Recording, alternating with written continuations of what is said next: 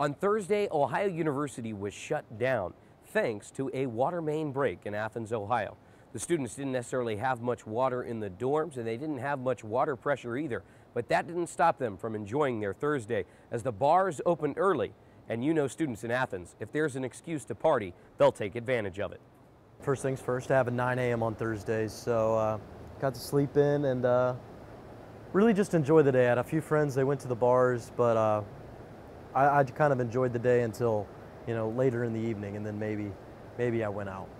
While the students were happy to be off of school, it was the construction workers who were busy trying to get the water back online so that the citizens of Athens and the students at the school could get back to their normal operations. A construction worker who didn't want to speak on camera said that water should be back soon, but a boil order would have to be in effect. Luckily I didn't have to go on any dates, so I didn't need to be all that clean, so. We will be sure to keep you up to date on this story and other news. For 3500 Journalism, this is Max McDulin.